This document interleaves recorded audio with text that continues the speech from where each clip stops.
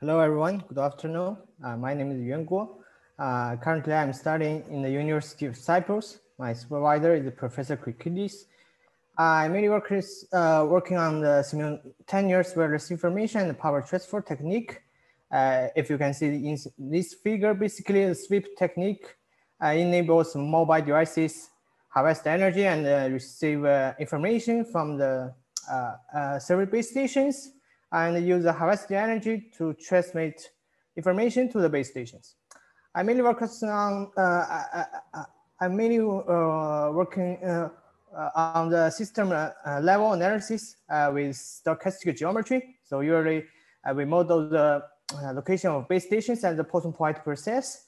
At the same time, we consider some critical issues like the mobilities, handovers, and beam reselections in the 5G networks.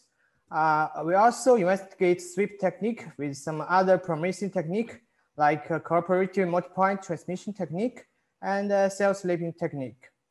Yeah, that's it. Thanks for listening.